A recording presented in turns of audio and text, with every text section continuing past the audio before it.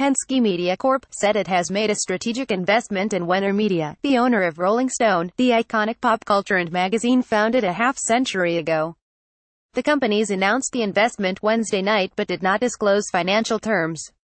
The investment values Penske Media at about $100 million, according to the Hollywood trade magazine Variety, which is owned by Penske Media.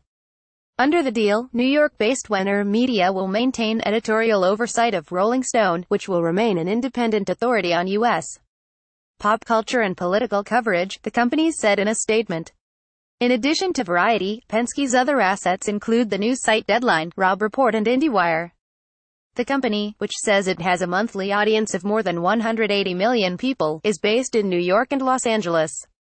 Our interest in Rolling Stone is driven by its people, its cultural significance, and the globally recognized brand that has no peer in its areas of influence. Penske Media Chairman and Chief Executive Jay Penske said in a statement.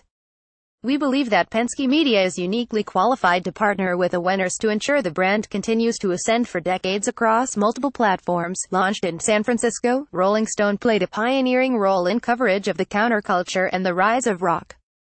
But the influential magazine struggled to maintain its relevancy in recent years and was squeezed by challenges in the magazine industry that have eroded print advertising and circulation.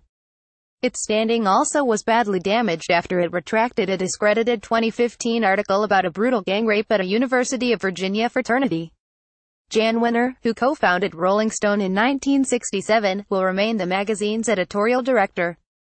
His son, Gus Wenner, will remain president and chief operating officer. I am so proud of our accomplishments over the past 50 years and know Penske Media is the ideal match for us to thrive in today's media landscape, said Jana. Wenner said in a statement. BandLab, a Singapore-based company, will retain its 49% stake in the magazine. Caption updates, 9:13 p.m. This article was updated to include additional background about Rolling Stone. This article was originally published at 8:50 p.m.